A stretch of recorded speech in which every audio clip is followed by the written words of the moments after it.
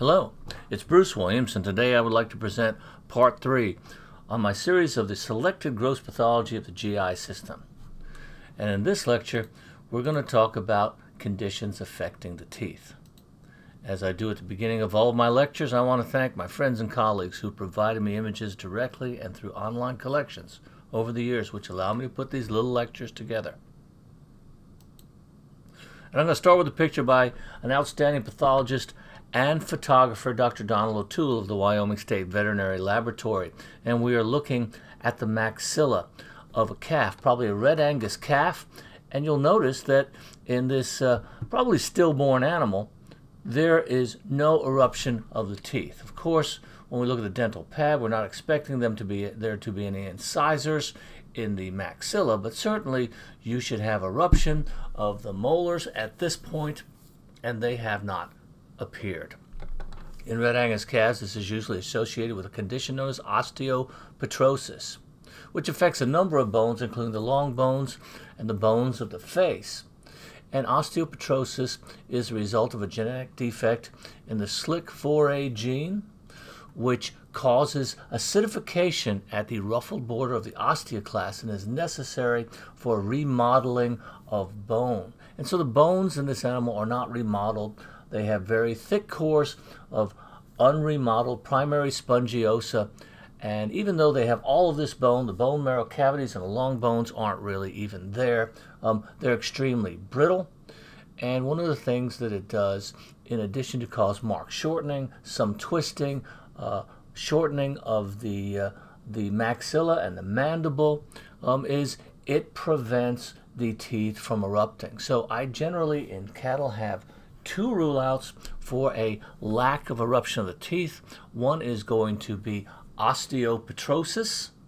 Don't forget, osteopetrosis is also seen in birds, but that's due to viral infection and not due to a genetic defect.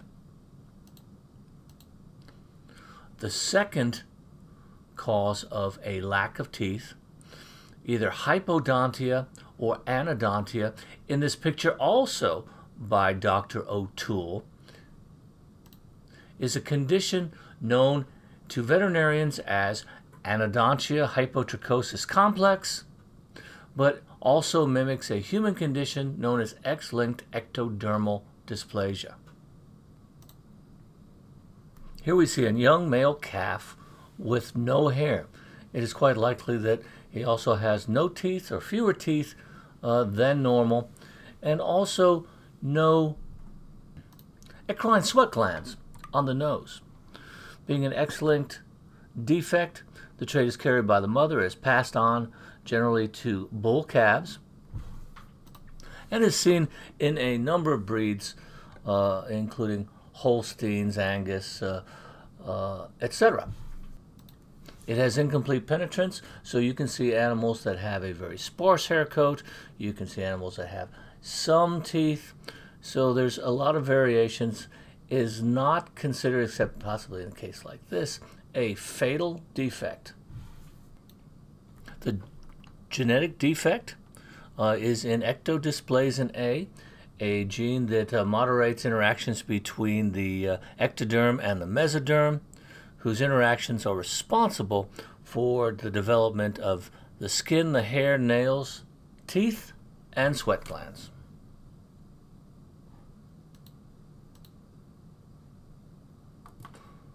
Here's a quickie.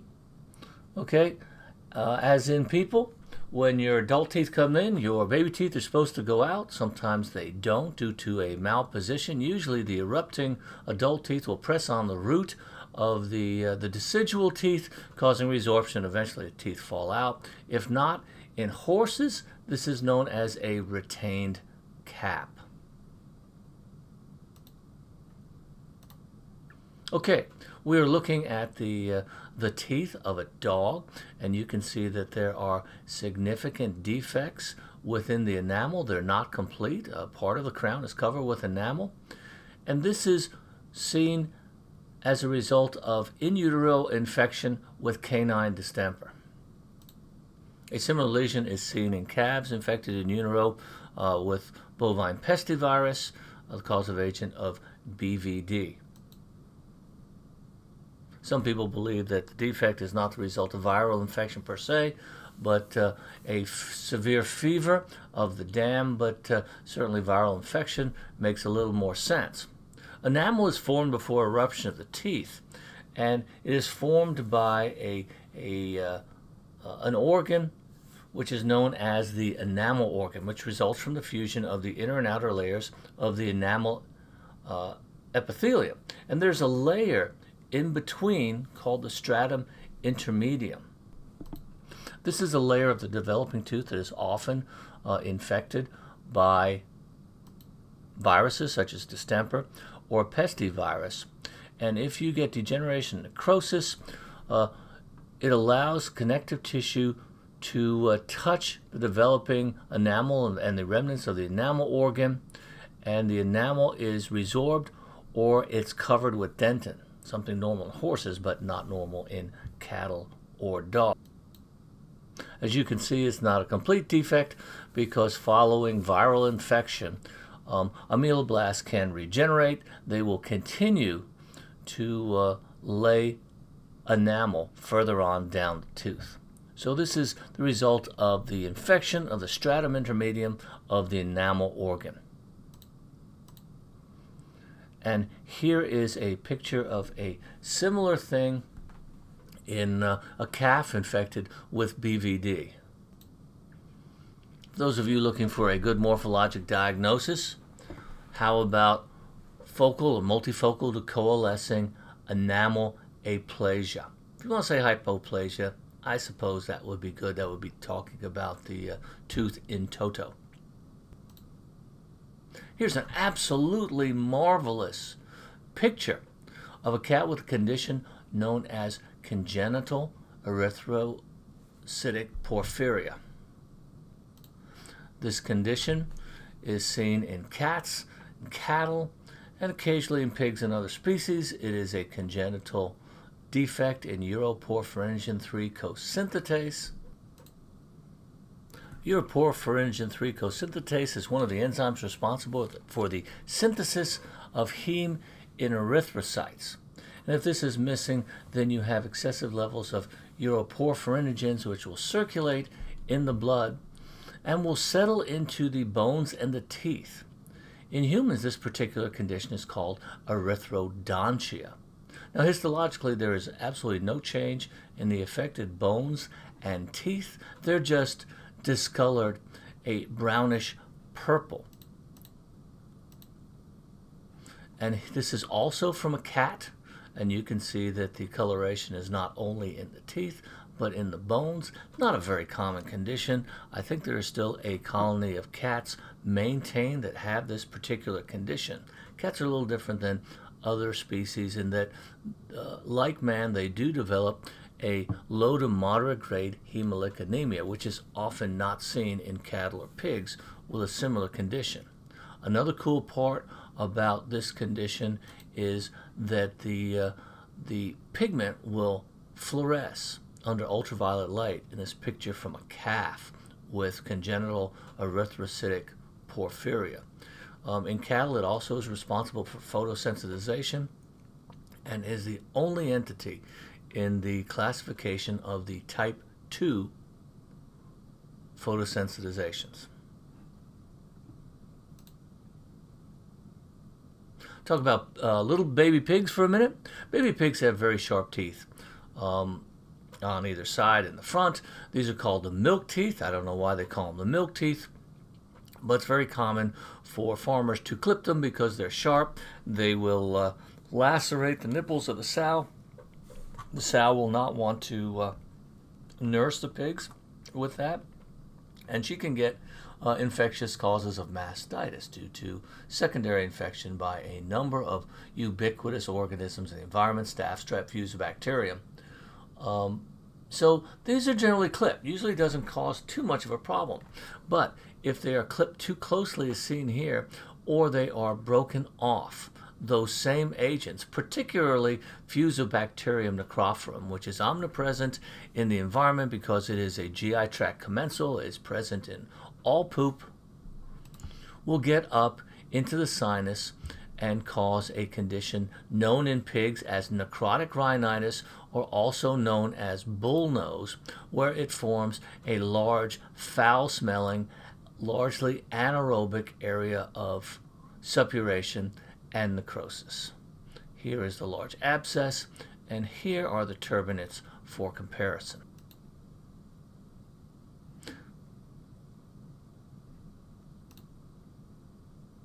Here's an upside-down picture of the incisors from an ox, and you can see that there is pitting of the enamel with the dentin showing through. This is enamel dysplasia and or hypoplasia, and it is acquired from exposure to fluoride.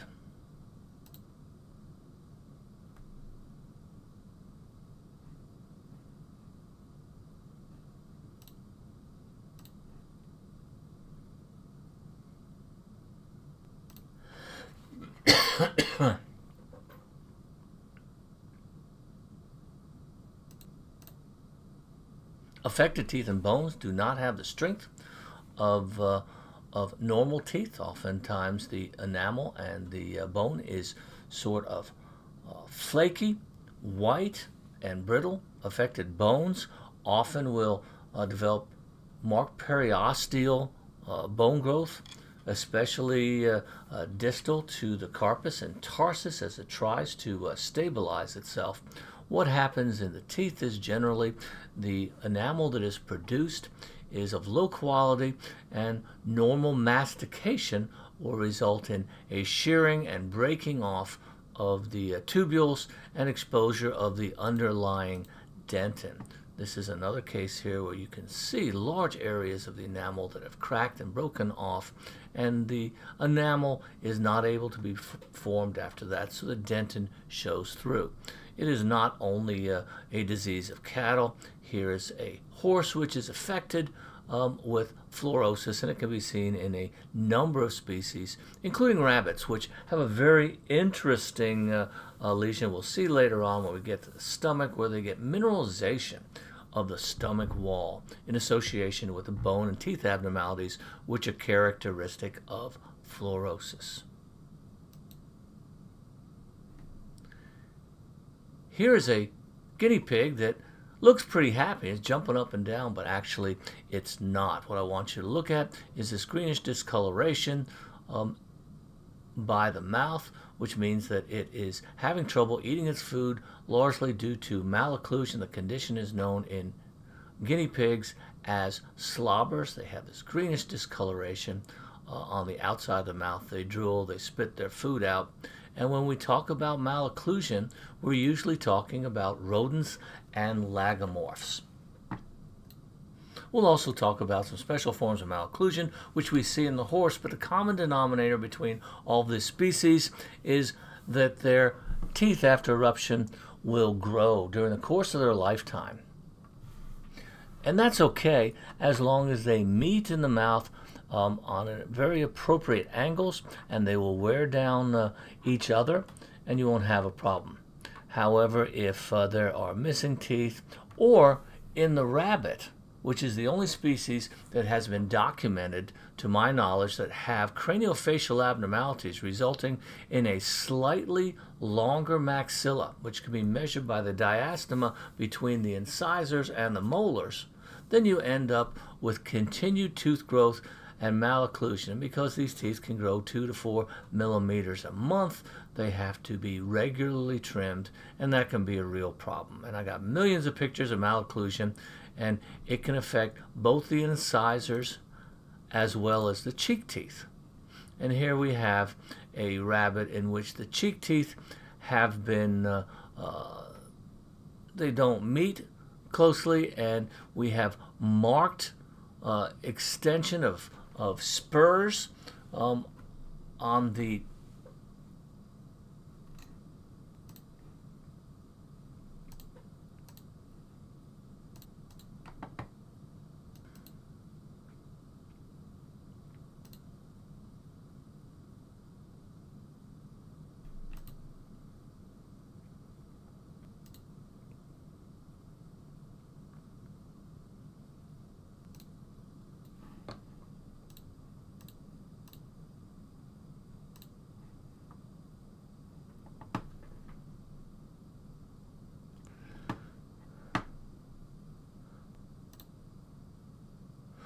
But as we talk a little bit about ameloblastoma, these particular tumors are odontogenic.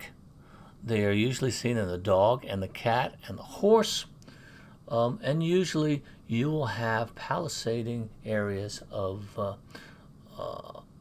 enamel forming tissue. Now the problem underneath the microscope is enamel is usually washed away during preparation, and they may keratinize, which makes them somewhat difficult to identify in some cases or distinguish from squamous cell carcinoma.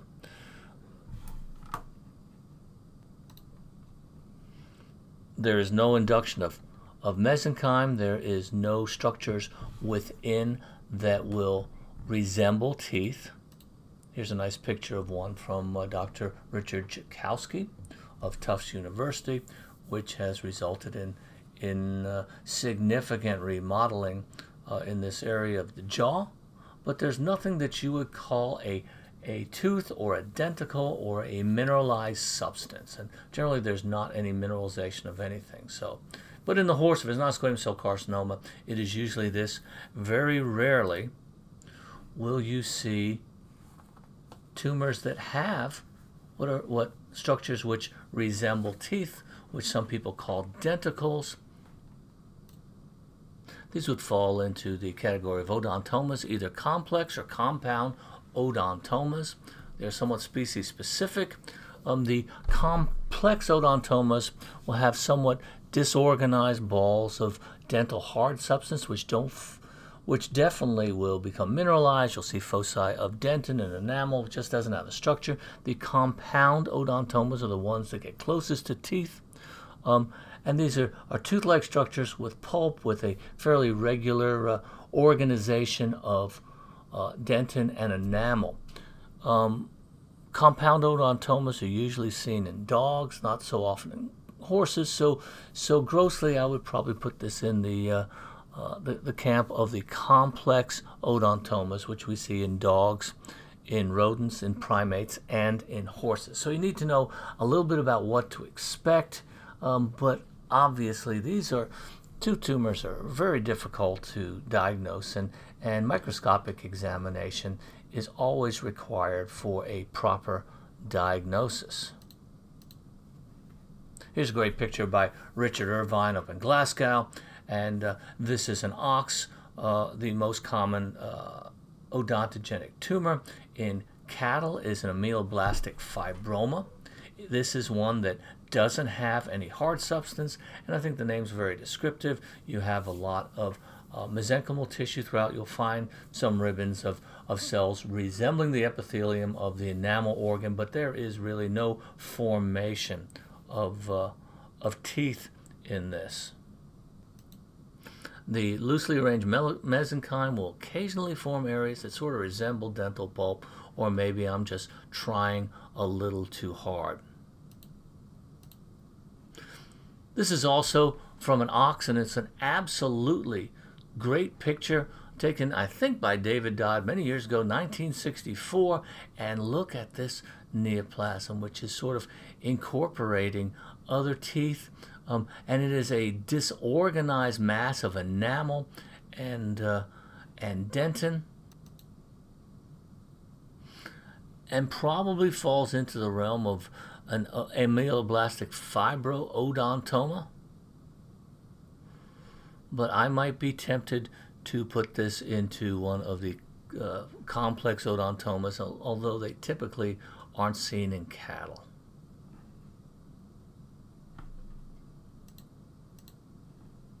Our last neoplasm is one in a cat, which is submitted by Dr. Fabrizio Grandi. This is an interesting tumor of young cats. This particular cat was only 4 months of age, and it is known as the feline inductive odontogenic tumor, or a FIOT. And they're most commonly seen in the rostromandible, as seen here. And it's an interesting but rare odontogenic neoplasm in which the odontogenic epithelium has inductive potential and results in sort of aggregated foci of dental pulp like mesenchymal cells. It acts in a benign but very destructive fashion and can cause resorption of the underlying bone. Needs to be excised early. Cats are sort of interesting. They have a second very interesting tumor called the amyloid-producing odontogenic tumor, which the name is a very good description of the tumor. The tumor does not induce mesenchyme like the phiots, but the apots. I like those terms, apots and phiots. The apots produce amyloid, which is intermixed among these sort of palisading cords of odontogenic epithelium. So you got some interesting odontogenic tumors in cats. Well, that covers the teeth in just about 20 minutes. For me, that's one of the most confusing parts of veterinary pathology. I'm not a tooth guy, but I hope that I at least broached a number of subjects that you found interesting, that you find useful, and I look forward to talking to you in our next lecture about the bones of the oral cavity, and then we'll talk a little about salivary glands as well. Thanks for your attention and have a great day.